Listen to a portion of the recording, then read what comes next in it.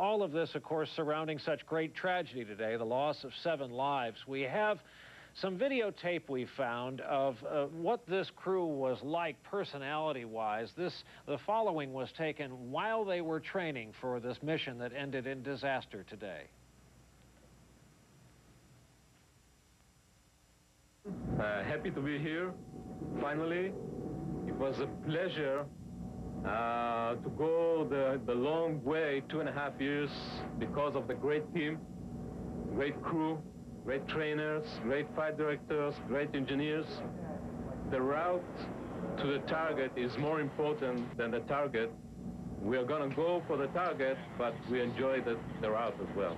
That was working great.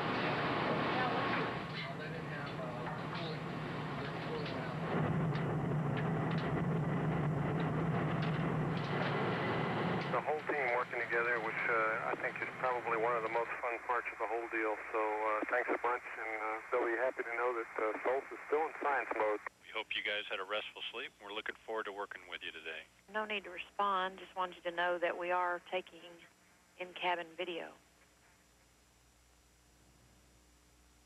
Hi, Laura. Hi, Dave. Good morning. Just out of the screen to the right corner, and now coming into view is the commander, Rick Husband. In the back corner in the white shirt is Mission Specialist Kalpana Chawla. She's working with a softball experiment, creating some flame balls in space.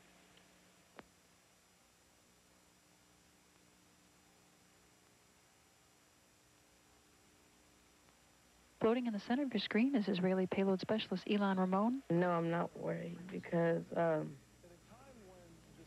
I mean, he's not worried, so why should I be worried? Accident on re-entry.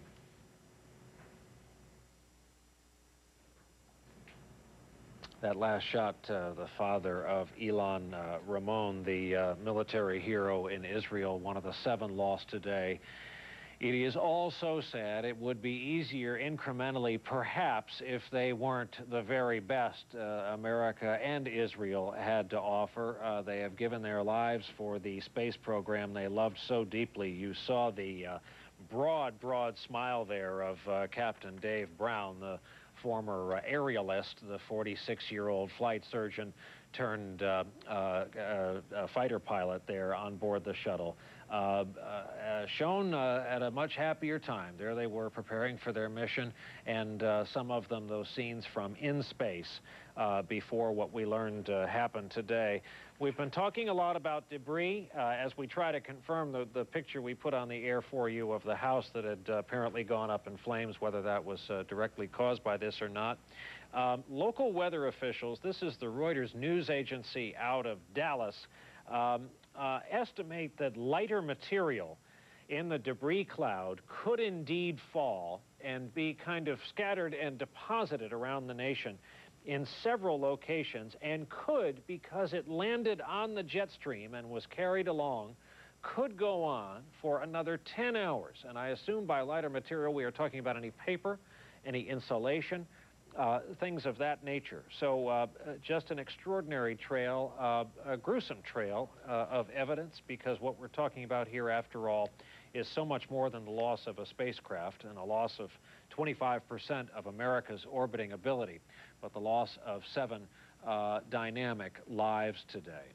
We are waiting. We have just entered the 3 o'clock hour here in the east. Perhaps we can show you what NASA is showing us. We are waiting a news conference by NASA. This will be the technical portion, and a lot of this will no doubt be terms that will go flying over the heads of those of us who are lay people in the business of space travel. But this should begin to shed some light. There it is. We're going to be hearing from, excuse me, the shuttle program manager here and the head of flight support in just a few minutes. Whenever they take that slide down, that is our cue to begin bringing you the telecast from NASA. Again, these are very, very sad people. They work as a team very closely with those they send up in space. It is their mission in life, and this was the mission they were so happy to be able to greet at the end of the runway today when it came to its conclusion. It did not.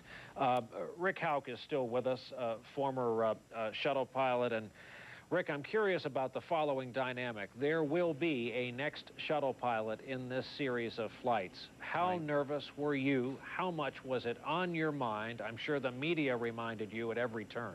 Right. There's no question that right after the Challenger accident, the unthinkable happened, of course, and so as my previous 2 missions, even though I was scared, NASA had never lost people during a space mission before, but on my flight, that was not the case, and I have to admit to being, my heart was in my throat when we launched. But I also was able to tell my family that NASA had done everything they possibly could to make that flight as safe as they could, and that's not a guarantee that you're going to come home, but believe me, the focus of everyone, hundreds of thousands of people involved in this program, will be on making this right, and you have that comfort as you strap in to launch. Isn't it the same dynamic following a major air disaster in this country? People say it has never been safer than it is right now because it's under so much scrutiny. I believe that absolutely. Now, explain, given your meteorological knowledge, we're talking about an incident that happened at an altitude of what, 38 miles above the Earth. Right. At what level is the jet stream, and speed and duration, how far is it likely to carry bits of, say, insulation or paper? Well, the jet stream can dip as low as about 25,000 feet, but generally it's up in the 35,000 to 80,000 feet. And people are familiar to seeing the jet stream on the weather forecast with that snake that winds itself across the country. But the jet stream typically moves at 100 to 120 miles an hour. So if you think of some light objects, certainly heavy objects will fall through the jet stream and not be terribly affected by that. But things that are light that would otherwise be blown by wind, they can be captured in the jet stream and carried very long distances. And how does that make the job here more difficult? It's all evidence. It's all part of this mission. My guess is that the important parts are the heavier parts, that the light parts are less likely to be involved with the accident, but even the heavy parts are spread over a large area. So in itself, I don't think that will complicate the investigation more. But I would not be surprised if people far afield from Texas are finding remnants of the Space Shuttle Columbia. Again, to our viewers, we keep seeing this picture of a burned-out home. We're working on getting the facts as to just what we're looking at, and if that is the home that corresponds to a report of a fire on the roof of an apartment in Texas that might have been connected with falling debris. A bit of housekeeping coming up on 3:05 here Eastern. We've now been told the NASA news conference start time will slide another 10 minutes to about 3:15 p.m. Eastern time.